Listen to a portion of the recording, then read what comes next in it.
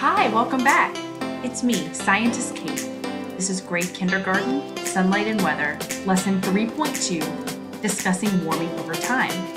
For this lesson, you won't need any materials at home. You'll just need your science brain to do all sorts of thinking today. Are you ready to do science today? Me too. Let's go. Hi, welcome back. Let's review the model we used in the last lesson. Do you remember what we did? I set up an investigation. Do you remember what the lamp represents in our model? Yeah, it represents the sun. And what does the black foam rubber represent? Yeah, it represents the surface of the playground. Do you remember what this tool is called? The one that records and measures temperature? Yeah, it's called a thermometer. You've really been listening. I'm proud of you. Okay, so in the last lesson, we used this model to determine what would happen the longer the light was left on. And I made this timeline to show our results. So when we left the lamp off, we were trying to show nighttime. And when we looked at the thermometer said it was cool. And that makes sense. It's usually pretty cool at nighttime. Then we turned the lamp on. And after waiting 3 minutes to represent morning, we found the thermometer had warmed up and now it says warm. Then when we left it on for another 3 minutes, which gave us a total of 6 minutes, and we checked the thermometer, it said hot. And that represents how the longer the sunlight shines on a surface during the day, the warmer it gets. So it started out cool, and then in the morning it got warm, and then in the afternoon it got hot. I wonder why. Why do you think that happens? Think about that. Today we're going to be sharing our data from the model and organizing it onto a graph. We've used graphs before, right? Yeah. I hope you remember how to use a graph. If you don't remember, that's okay. We're going to go through it right now. This type of graph is called a bar graph. So we're going to be making bars that go up to the same level as whatever temperature color we want to show. So when the light was not shining and we were representing nighttime, do you remember what temperature the thermometer showed us? Yeah, it showed us cool as the temperature. And do you remember which color along the side here represents the temperature of cool? If you do, point at it right now.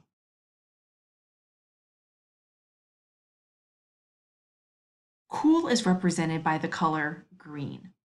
So purple is very cold, blue is cold, green is cool, yellow is warm, orange is hot, and red is very hot. So we want our bar to go up to which color?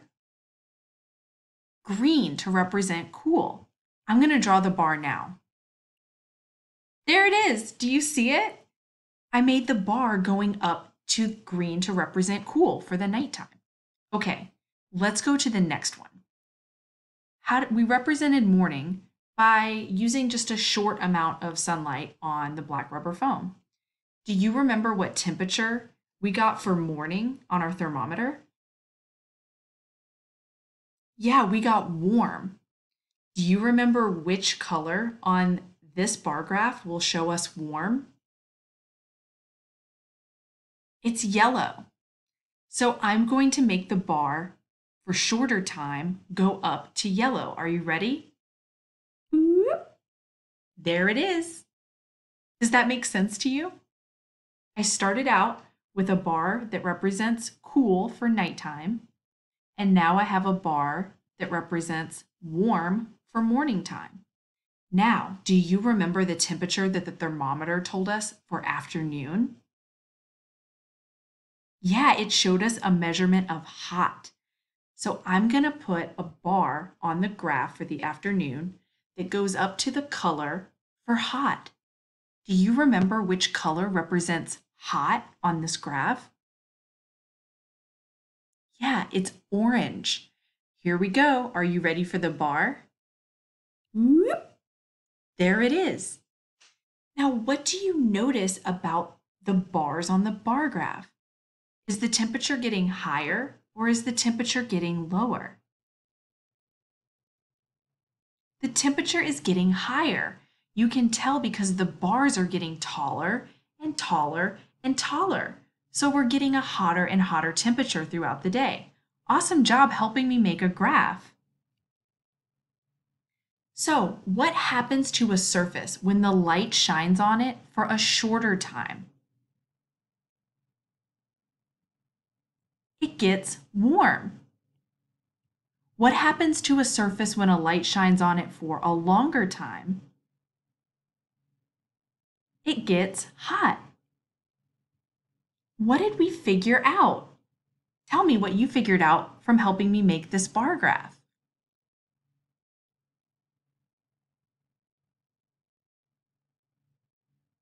Thanks for sharing your ideas.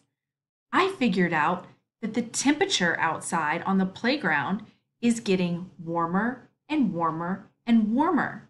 So it starts out cool at night, it gets warm in the morning, and then it gets hot in the afternoon. What is our evidence to prove that that's true?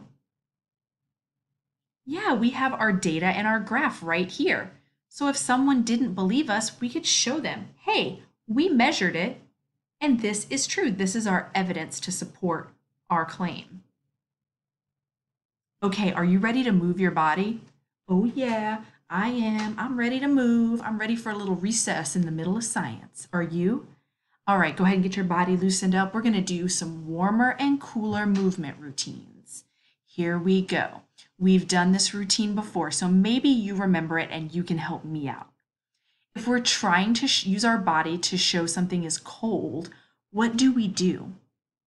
Yeah, we keep our fingers really still. I'm putting mine up here so you can see them, but if you wanted to, you could stand up and put your arms down by your side and keep your fingers really stiff to show cold, like you're frozen like a popsicle. Okay, great. So show me cold. Ready? Great. Now show me cool. For cool, we wiggle our fingers, but we do it really slowly just to show that it's warming up just a little. Now show me warm. Warm is wiggling your fingers quickly. Very good. All right, now, do you remember hot? For hot, you put your hands over your head and you wiggle your fingers really fast. Woo! Hot, hot, hot, hot, hot. Very good. Ooh, you are great at the movement routine. I'm impressed with you. You got moves. Nice. All right, now, here's what we're going to do. I'm going to go back to the warming over time graph, and I'm going to show each of the 3 bars again. And every time I show a bar, I want you to use your body to show me what temperature it is. Are you ready? I know you love a challenge. I do too. Here we go. Okay, at night, we said the temperature is what? Show me with your body. I'm looking. Uh-huh. Nice. At night, the temperature is cool, so you should be doing your fingers kind of soft like this. Is it cold? No. Is it hot? No. It's just cool. Nice. Very cool. All right, what about in the morning? Look at the bar that I'm going to show you. Show me with your body what temperature the graph is showing for the morning time. You got it. It's warm. So we're going to get our fingers going a little faster than they were before. We're going to kind of show that there's more energy there. Okay, are you ready for the last bar? I bet you are. Wow. Show me with your body what temperature is being shown here.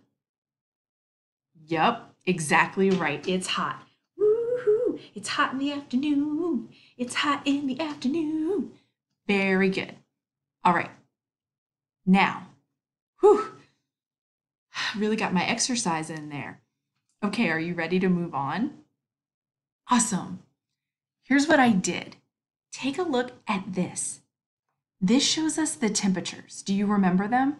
Very hot, hot, warm, cool, cold, and very cold.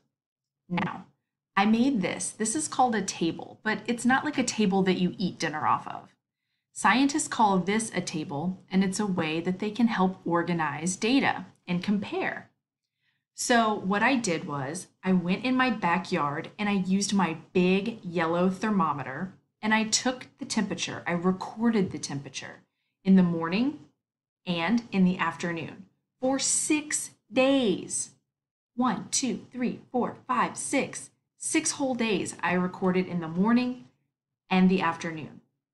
And I'm going to tell you what those temperatures are. But first, I want you to make a prediction. I want you to guess. Do you think the temperatures that I recorded are going to be warmer in the morning or in the afternoon? Interesting. Why do you say that?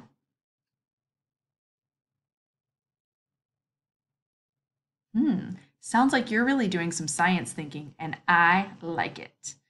All right, are you ready to see the real data and see if your prediction was right? Okay, on day 1, I took a measurement on my thermometer in the morning, and it was 20 degrees. Now take a look at this. How can we describe 20 degrees? You can see I've colored it green. So I'm just going to match the green color up with the green color over here. And you can see that it is cool. Now, do you think the afternoon is going to be warmer or colder? Let's find out. The afternoon was 26 degrees. Which of these numbers is bigger, 20 or 26? Yeah, 26 is bigger. You can also see that the box is colored yellow, and yellow is listed over here as warm, and warm is warmer than cool. So point to which of these two numbers is the warmer temperature. Yeah, it was the afternoon. Now let's check day 2. On day 2, the temperature in the morning was 22 degrees. You can see that it's colored green, so it's cool. Do you think the afternoon will be warmer or cooler? Let's check and see. Oh, it was 30 degrees. Which number is bigger, 22 or 30? Now let's see, this box is orange. When I go over here to see what orange means, it means hot. So which was a warmer temperature, morning or afternoon? Yeah, afternoon was warmer. Are you ready for day 3? Okay. In the morning, I recorded the temperature as 24 degrees. That's yellow. So I look over here and I see that yellow means warm. Ooh, we had a warm morning. Do you think the afternoon will be warmer or cooler? My thermometer read 34 degrees. Which number is bigger, 24 or 34? The box is red, and that means very hot. So which of these two times was warmer? Yeah, the afternoon. I'm starting to see a pattern. Do you see a pattern? I'm noticing that every single day so far, the afternoon is the warmer time. Let's keep going and see if the pattern stays the same. Day 4. In the morning, I recorded the temperature as 18 degrees. If you look at the box, it's blue. What does blue represent on this scale? Yeah, it represents cold. Very good. In the afternoon, the temperature was 24 degrees. Which number is bigger, 18 or 24? And the box is yellow, which means warm. So which is warmer, the morning or the afternoon? Yeah, the afternoon again. Okay, let's look at day 5. 22 was the morning, 28 was the afternoon. I'm going to give you a second to look and point to the temperature you think is warmer. Did you pick 28? 28 is a bigger number than 22. And we can also tell because this one is green, which is cool, and this one is orange, which is hot. So we know the afternoon was warmer. Now, what do you think about day 6? Do you think our pattern will keep going and we'll have warmer afternoons? That's my prediction. Okay, let's find out and see if we're right. In the morning, it was 26 degrees, and in the afternoon, it was 28 degrees.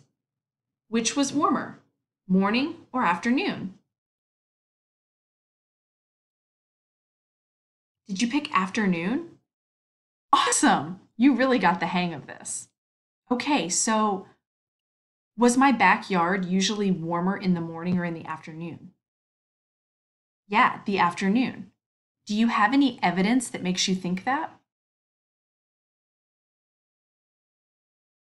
Yeah, I think this is really good evidence. We took real measurements with a very scientific tool called a thermometer, and then we compared them. And every single day, the afternoon was warmer than the morning. That's really strong evidence. What causes my backyard to be warmer in the afternoon? What do you think?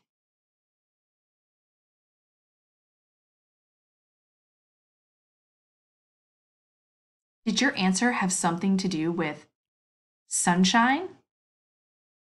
Yeah, afternoons are warmer because there's been more time for the sunlight to shine down, just like in our model. When we only have a little bit of sunshine in the morning, it's not as warm.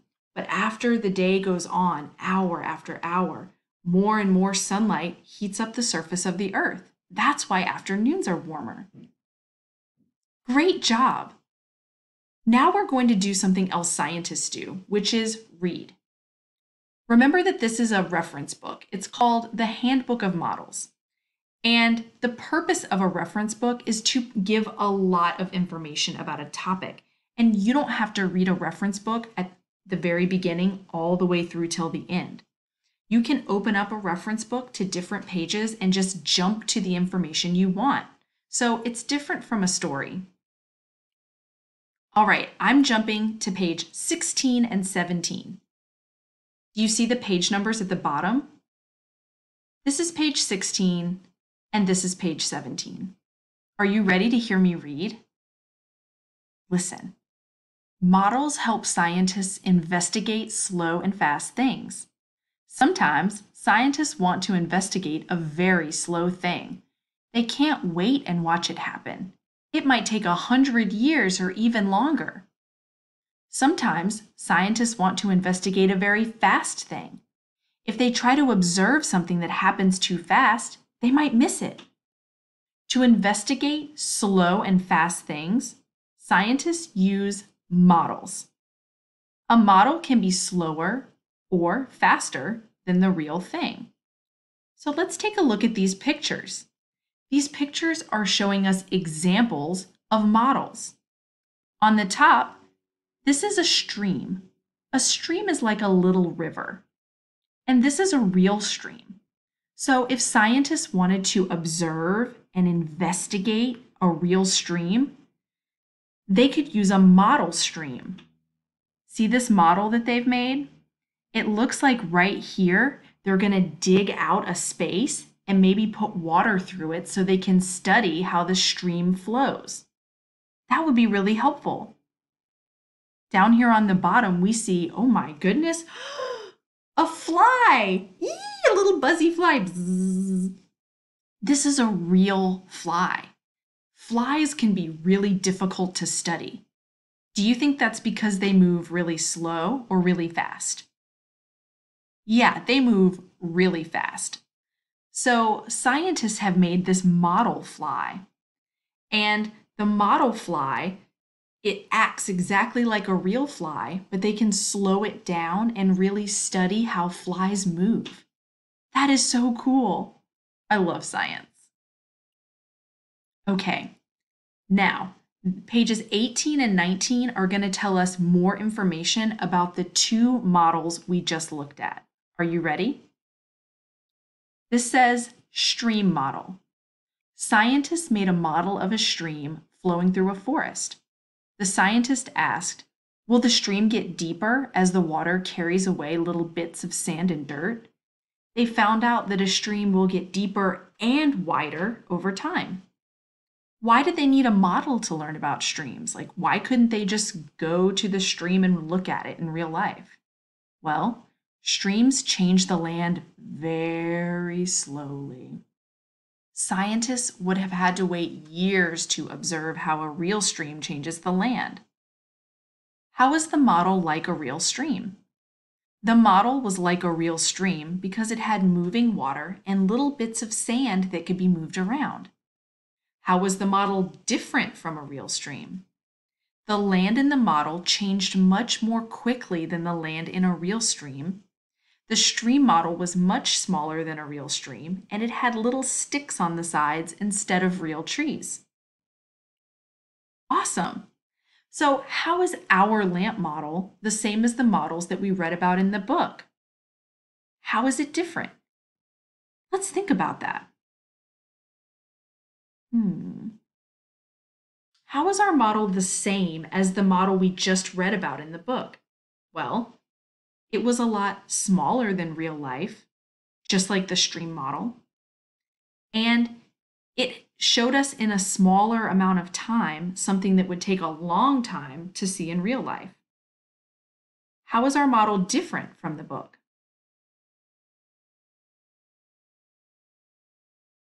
Yeah, our model doesn't use water and it doesn't study rivers and streams and land. Our model is helping us study what? Temperature and how temperature changes throughout the day. Awesome job. You just compared. You said how things were the same and how they were different. Great job. Now, to wrap up, how have we worked as scientists today? Scientists do all kinds of things. They don't just do experiments. They observe, meaning they look and hear and smell and see and touch and all of those things. Did we observe today? Not really. Did we record things today? Did we write things down? Yep, we recorded the temperatures in my backyard. Do you remember that? Did we compare today? Yeah, we compared earlier when we compared morning and afternoon temperatures in my backyard. And we also compared the model of the stream to the model that we made with the lamp. So yes, we did compare. Did we communicate today? Did we share our ideas with somebody else? We did talk to each other, but did we share out with anybody in our family really? Maybe you did. I didn't. So I'm not going to circle that one today. Did we make models today? We talked about models, but we didn't make any today. Did we read today? Yes, we read about models and how they can be used to help scientists study things that are moving slowly and things that are moving really fast. Great job. Thanks so much for joining me for lesson 3.2, discussing warming over time. Ms. Diaz will be back with you to do lesson 3.3 and 3.4. I'll see you again for chapter 4. I hope you have a great afternoon and I'll see you soon, okay? Bye.